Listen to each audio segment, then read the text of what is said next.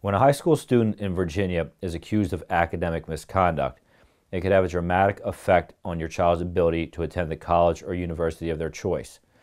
Academic misconduct charges can include cheating on an exam, using unauthorized internet resources, plagiarism, cheating on college board assessments, the SAT subject matter exams, AP exams.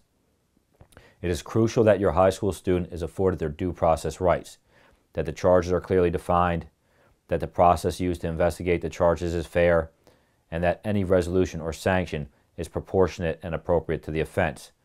In particular, in interacting with the college board, it is necessary to have a detailed understanding of the process to achieve the best possible outcome. The college board takes misconduct extremely seriously and often acts with a heavy hand in imposing sanctions. An experienced attorney advisor will be your high school student's best ally to defend against academic misconduct charges, and they should be involved from as early as possible in the case.